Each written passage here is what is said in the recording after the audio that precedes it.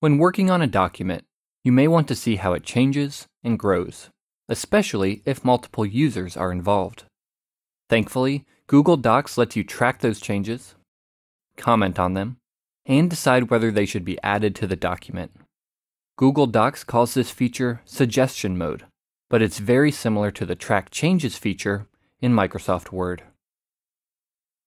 To get started, let's look at a Google Doc that I own.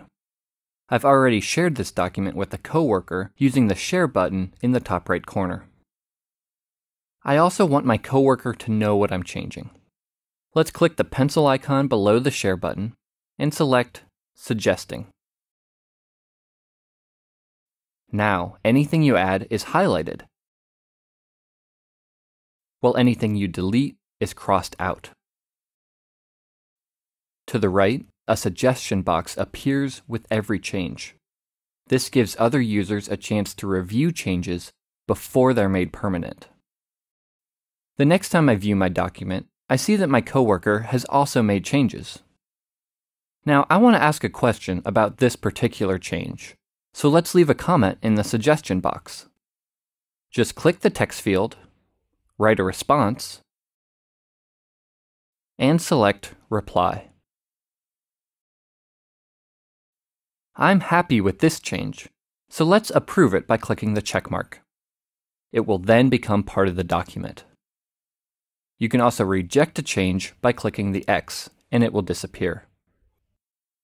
To leave suggestion mode, click Suggesting in the top right corner and select Editing. You can still accept, reject, or comment on suggestions while in editing mode. You just can't create new ones. You can also track changes in the mobile version of Google Docs. While viewing a document, tap the More icon and select Suggest Changes. Now you can track changes just like in the web browser version. To review a change, tap the check mark and select one. Finally, swipe down on the comment window to close it. GCF Global, creating opportunities for a better life.